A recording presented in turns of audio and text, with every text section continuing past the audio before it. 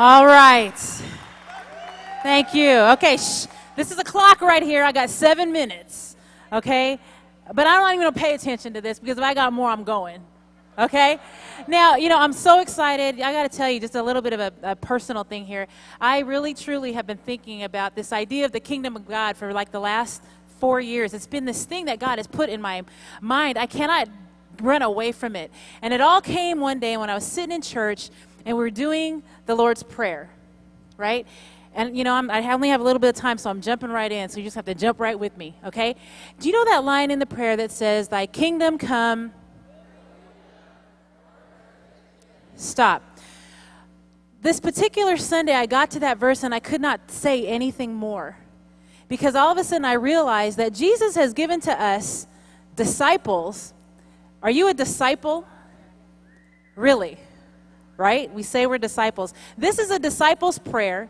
Thy kingdom come, thy will be done on earth as it is in heaven. All of a sudden, I just had to stop and think, I can't pray this prayer anymore because I don't even understand what the kingdom of God is about.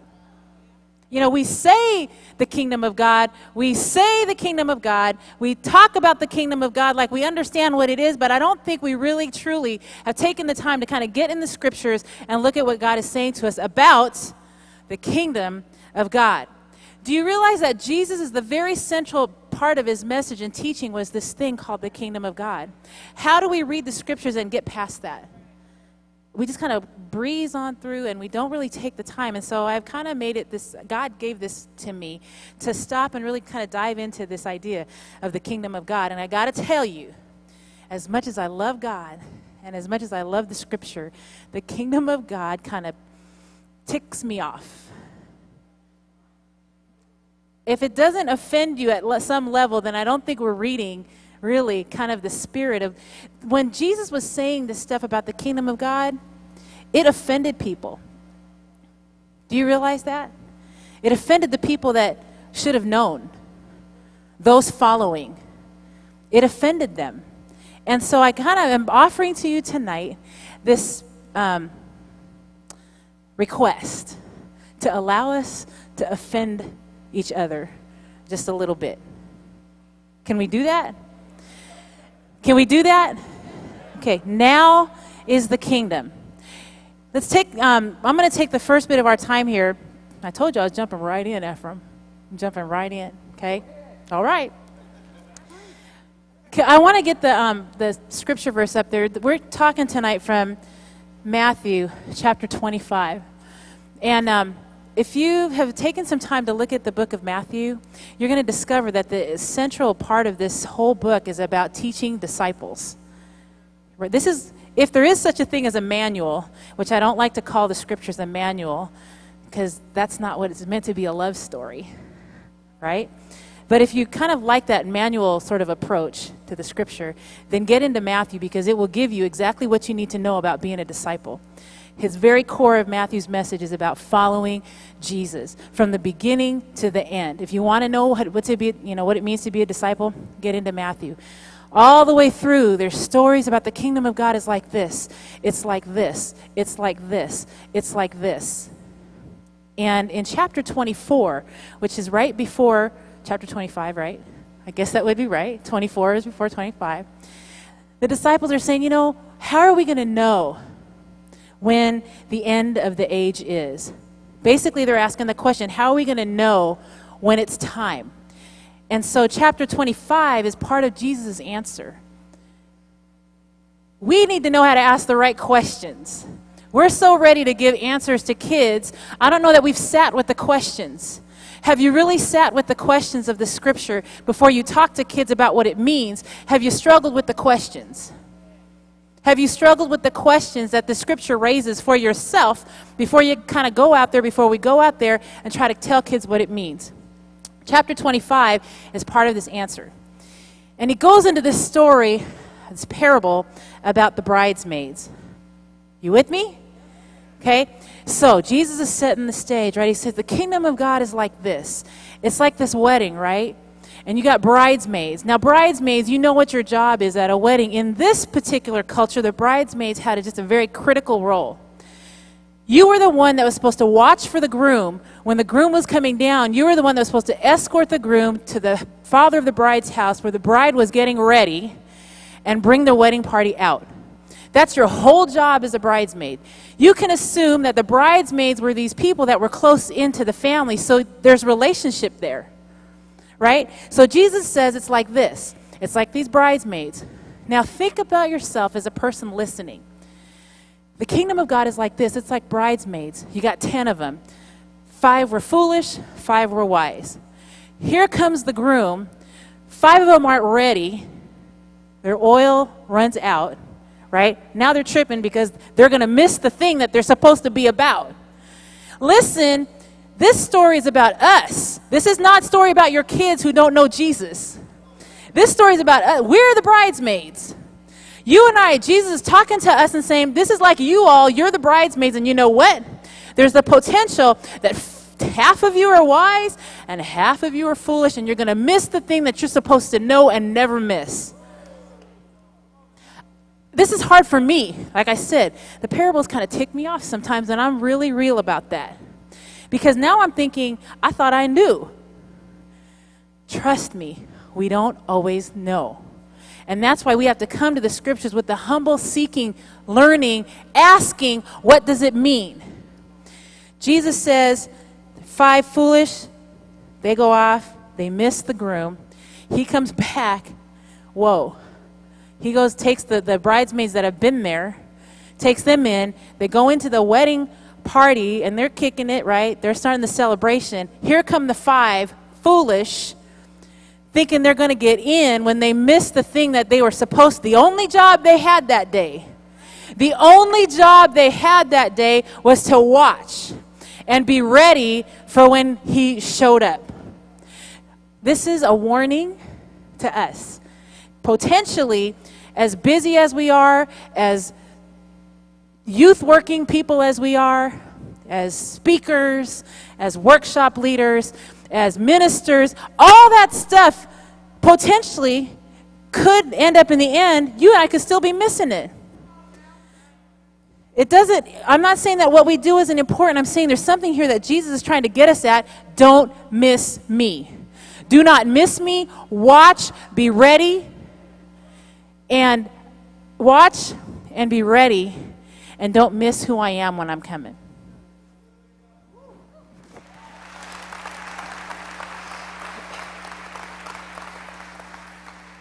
You know, it's an honor to be up here with my sister and to talk about this text. These 10 bridesmaids, and as Lina laid out, 5 are foolish, and in this version that I have, it says 5 were prudent. And what this prudent means is that 5 of them were thoughtful. They weren't just around waiting for the groom to come. They were thoughtful, they were reflective, they were thinking about what it truly means to await the groom, to be ready, to know my calling. There are some people that are in ministry that may be in it for the wrong reasons. There are some people going to church for the wrong reasons. There are some people that have made Christianity just a bunch of religious jargon and emotionalism, and it's become a fad. It's become a game. It's become the cool thing to do. It's the t-shirt. It's the conference. It's being able to say to your friend how anointed you are. But there were 5 bridesmaids that were prudent. They were really meditating on, thinking about what it means to be connected to the groom, what it means to be awaiting the king, what it means to be looking out for the kingdom of God coming right now. This word prudent means thoughtful, but it means discreet. It means I'm not trying to become the next urban youth worker celebrity. I'm not doing this so I'll be popular. I'm not doing this so my picture will be in the next brochure of the next conference. I'm not doing this because I'm going to make a lot of money. Some of the work that we do has to be discreet. It's that some of the work has to just be between us and God in the prayer closet, speaking a language that nobody else can understand but us and God. God. Some of the work we do, it's like parents don't understand it. The pastor might not understand it, but God is calling us to walk with kids in a way that is prudent, that is thoughtful, that has integrity, that has purpose, that's been prayed. Don't just pull messages to kids out your butt is what I'm trying to say. It ought to be thoughtful what you say to this generation of young people. Are you putting thought into what you're preaching and saying and teaching? I'm trying not to preach, Lina. I'm trying to hit this thing, but prudent, discreet, practical is what you're doing with kids. Sometimes you need to do some things with kids that are practical, like help them graduate. Practical. Help them honor their mother. See, sometimes we're so busy trying to do something amazing, something out of the box, something on the edge, that sometimes kids just need something practical, like shut your mouth. I'm tired of seeing your drawers. Something practical. What in the world you doing with pants that say bootylicious on? Sometimes kids need practical.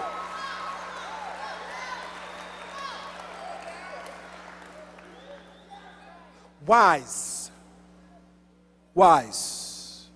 Are you living a wise ministry life? Are you staying out too late? Are you taking care of your body? Are you loving your wife? Your husband? Are you loving your husband, or are you smelling the cologne of the other volunteer? Wise. Have you put the youth ministry kids between your own children that live with you? Are you wise? And so that's what it means to await the king, to await the groom. It means to be prudent. But there was one other thing. They were prudent, but they also, the 5 that were prudent, they had oil to light the lamp. Jesus, I think earlier in Matthew, talks about being light and salt. He talks about being light. He talks about being salt. And he talks about lamps. This is not the first time that Jesus talked about a lamp, but it is the first time that he connects oil to the lamp.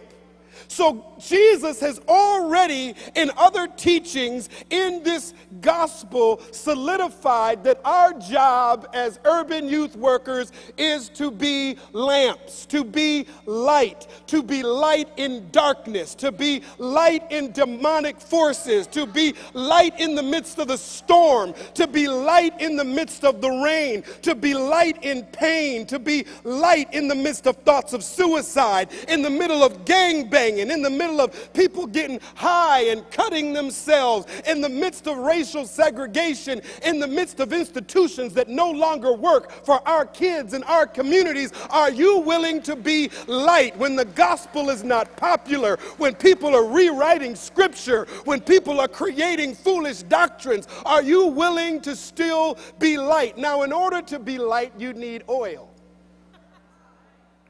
I got to talk about what the oil is, and then I'm going to give it back to my sister. I'm wondering, because I don't want to stand up here like I got all the answers, but I'm wondering if there's a connection between oil and the Holy Spirit. Oil and the Holy Ghost. Is there a connection between, in order for me to light up, I need some oil on the inside of me?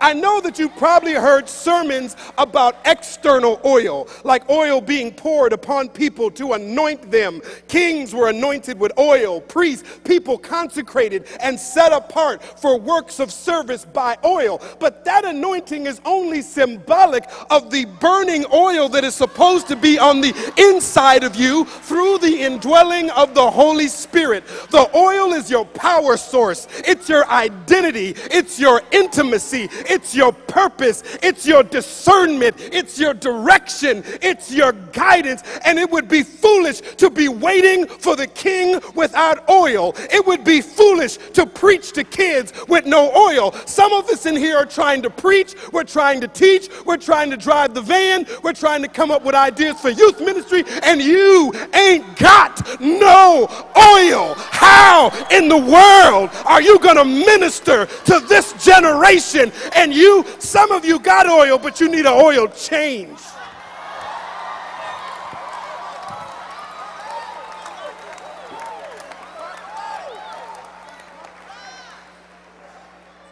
I have a friend named Dean. Dean was driving his car one day, and it starts smoking and start making crazy noises. Next thing you know, I'm talking about on an interstate, he had to pull over. And when he lifted up the hood, it smelled burnt, dirty, nasty. And he was trying to figure out what was wrong with his car. So he called for a tow truck. Tow truck came, towed his car to the nearest service station. I don't even need all my time on the clock, sister. I'm about to give it to you in a minute. The man at the service station asked Dean, when's the last time you had an oil change? He said, what's that? Some of y'all in here, you're burnt out tonight. You're burning. There's a stench of tiredness and anger and resentment. You feel like throwing in the towel. What I'm asking you to do is get to the nearest service station. Get to the nearest pit stop. You need to get some of y'all, you don't need to go to a workshop tomorrow. You need to get to a prayer closet, and you need to get to the nearest service station and allow God, Jehovah, the King of Kings and the Lord of Lords, Alpha and Omega, Prince of Peace, Rose of Sharon. Somebody in here needs God to change your oil.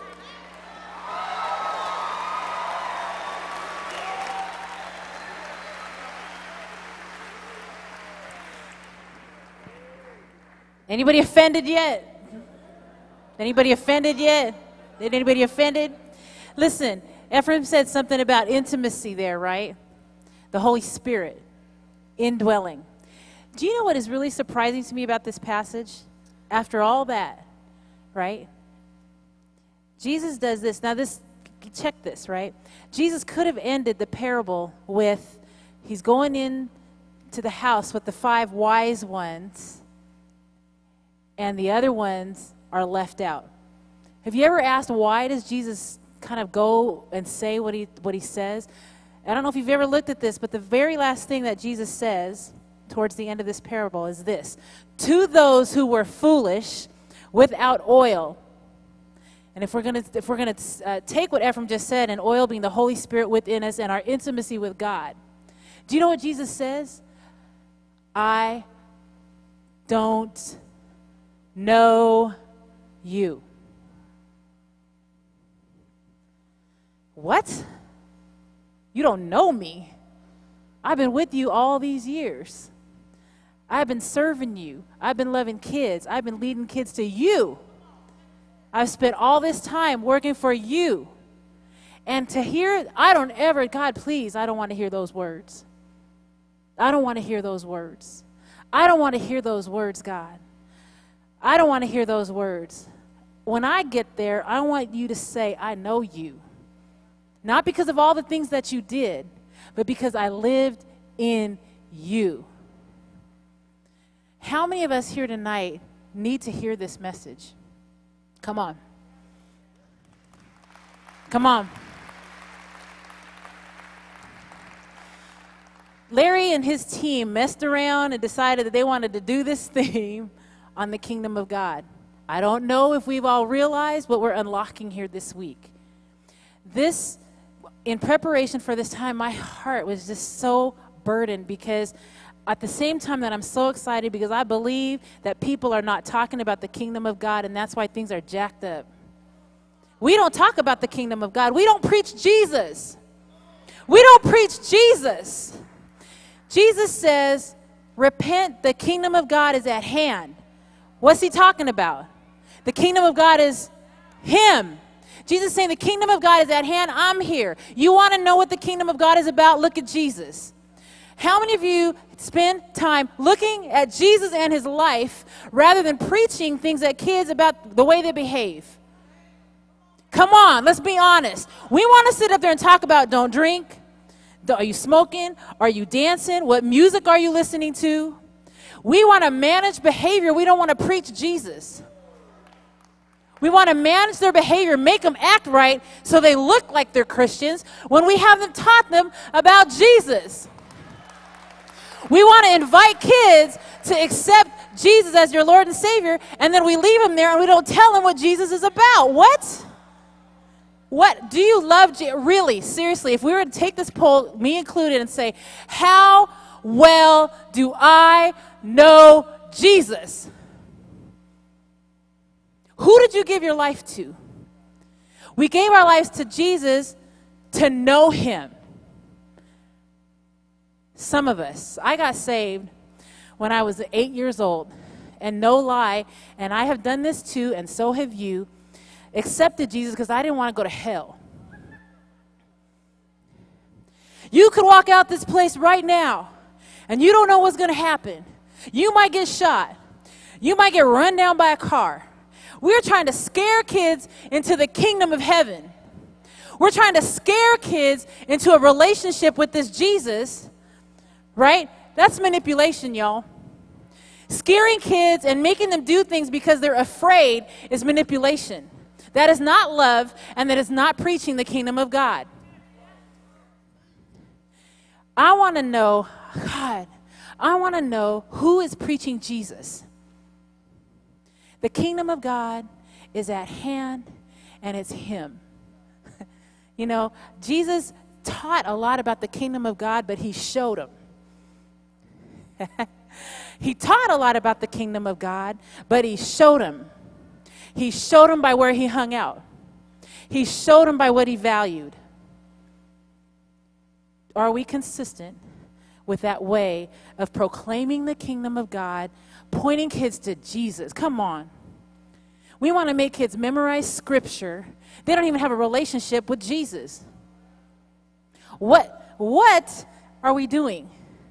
We're creating a generation of young people. This is why I think kids are walking away. We are not presenting a compelling enough image and vision of Jesus for kids to give their life to him, and that's why it's not happening. And you know what? That's on me, and that's on all of us. Our main job is to know Jesus. Not just to know what he said and write the list of the things that are the right things to do and the wrong things to do, but to know him. And I'm telling you, when we know him, we're going to be offended because he's going to call us to things that we're not going to want to hear. You and I are predispositioned to orchestrate a kingdom of God for us that benefits us. You and I, it's just our sinful nature. Let's just call it what it is. We read the scripture through a lens that says, how do I win? How do I win in this? God, how can it be me and yours kingdom? I don't think so. I don't think that God is willing to share that. He's God. But it takes some reflection.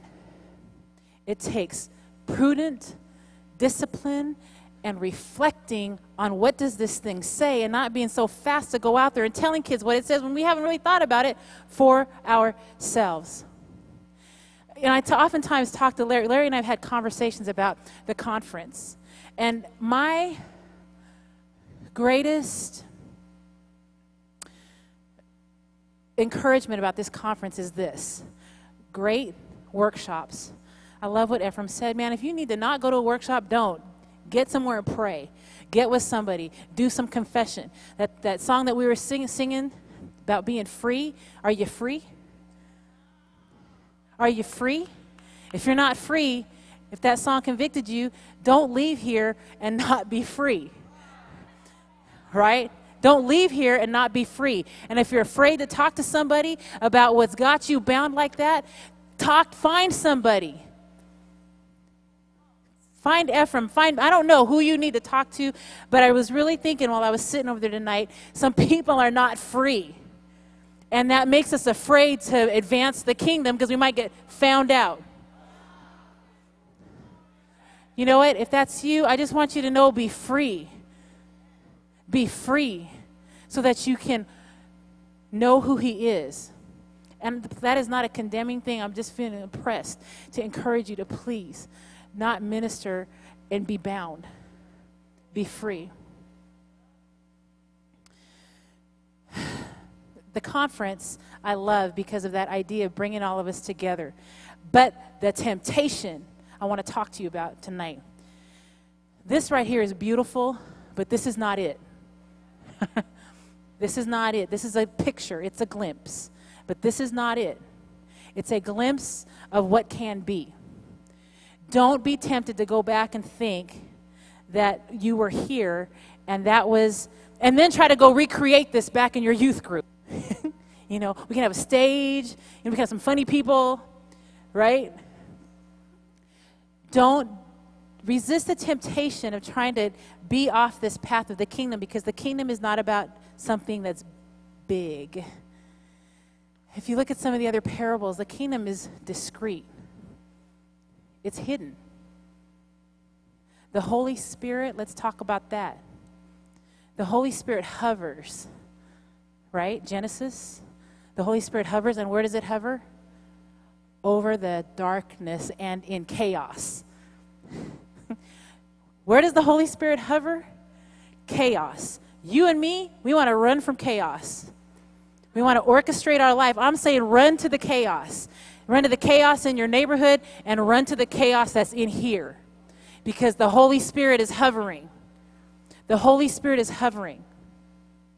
The kingdom of God in this parable, as he suggests, is this. And I want to get back to this idea of Jesus standing at the door and saying, I don't know you. Praise the Lord.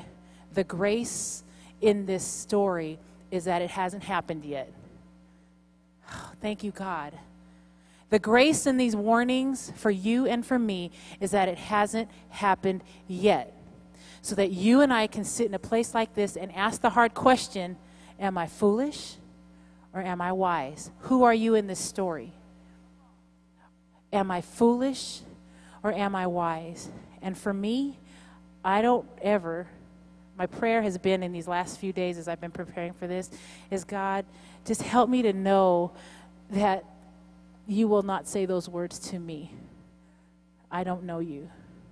I don't want to be about all this, the ministry, the worship, the teaching, the speaking, the mentoring, the coaching, the reaching out to the lost. I don't want to be about all that. And at the end, have you say, who are you? You never knew me. I never knew you. The parable that follows this, interestingly enough, is the same thing, the talents. Do you know about that? Some were given 10, 5, and 1 talent. Does everybody know that story? Because I don't have time to go into it, right? At the end of that story, the guy who had the 1 talent went and buried it. And he said to the landowner that came back, he said, I buried it because I knew the kind of person that you were. And I was afraid. And I wanted to play it safe. And he says, you missed it. Again? Jesus is saying, man, us, don't miss me.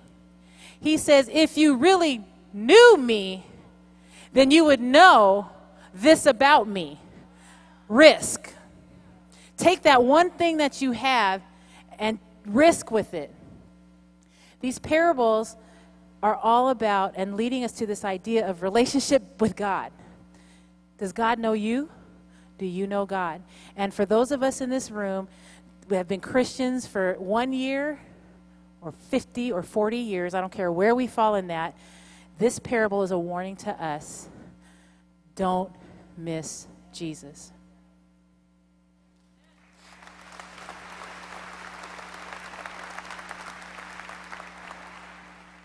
to be the bridesmaid that is wise, you need to understand that a wise person contains wisdom. And so you need to have wisdom about what it means to be a bridesmaid of God. And I know for the guys in here, maybe this is hard to work this metaphor. Bridesmaid, this is some Dennis Rodman mess. What is this? Bridesmaid. But you are the bridesmaid. But Jesus also used language to show us that we're also simultaneously the bride. You need to have this wisdom. You are the bridesmaid. You are the one that is waiting to take the father, the groom, to where the bride is. So you're in ministry preparing people to become brides. Because bridesmaids hang out in the room with the bride. And I mean, I'm talking about our culture today. Because our lives today are a little bit messier than this story. So today, bridesmaids hang out in rooms with brides, helping them get ready to meet their groom.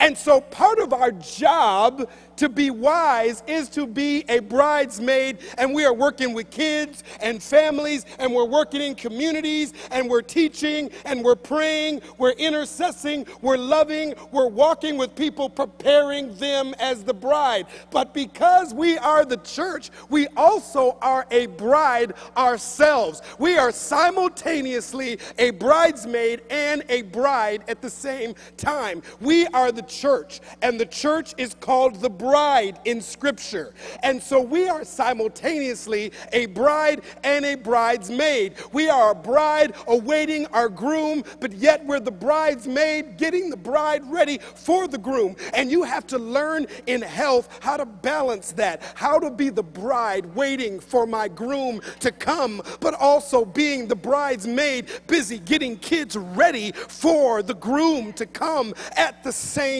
time. How can you be kingdom ready, kingdom prepared, and kingdom active? A bridesmaid is to be kingdom active. A bride is to be kingdom ready. A bride is to be kingdom ready. A bridesmaid is to be kingdom active. You have to be kingdom ready and kingdom active at the same time. At any time, Jesus could come back. He could come back tonight, and I'm ready. I love my wife, but I'm ready. I love my kids, but I'm ready for my master to come. I have to prepare my children, yet be ready. I have to prepare my wife, yet be ready. Prepare my flock, yet be ready. Prepare, active, ready at the same time. This is the wisdom that you contain. This is the power that you contain. This is the life that you are called to live.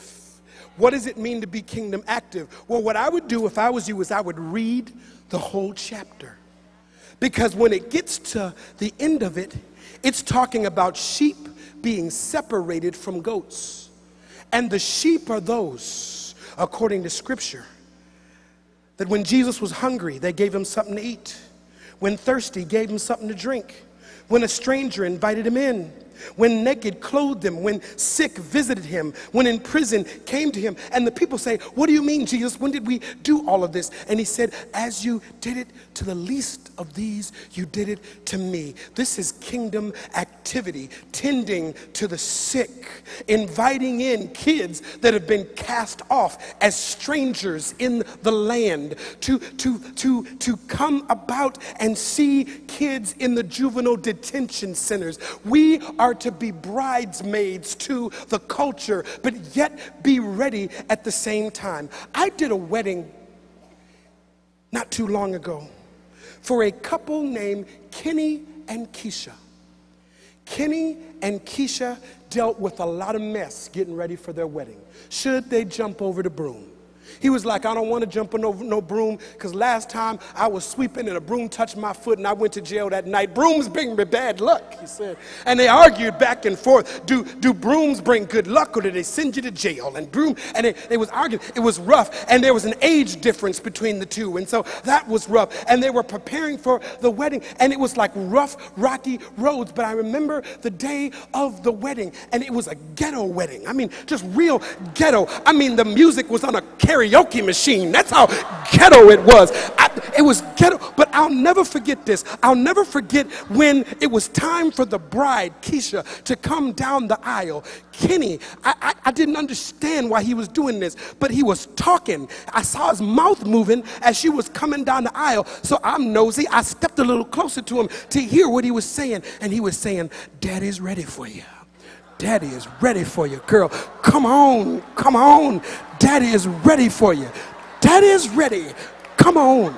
Daddy is, I've come here dressed for you, baby.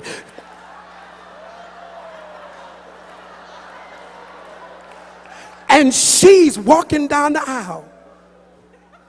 Ooh, I'm coming down the aisle. I've been waiting on this day. Thank you, Jesus. I've been waiting. Give me strength, Lord. Give me strength. I've been waiting. I've been waiting and waiting and whoa. He's there. She's there. Prepared. And even though they've been through the mess, all the mess has been worth it for this glorious moment. I know you're driving a rusty van. I know that you don't get paid much or anything. I know that you're wondering, should you jump the broom, or does youth ministry bring you nothing but bad luck and headaches and heartaches? But if you endure through the activity of the indwelling of the Holy Ghost to this generation of young people, one day the groom will crack the sky and you will send up praises. You will send up hallelujahs. You will raise your hand. You will dance. You will stomp your feet. You will shout, knowing that the van drives was worth it. The pizza eating was worth it. The tiredness was worth it. The low pay was worth it, because my groom has come and I'm ready. And there's a generation of young people that are ready for the groom. Can I get a witness in here?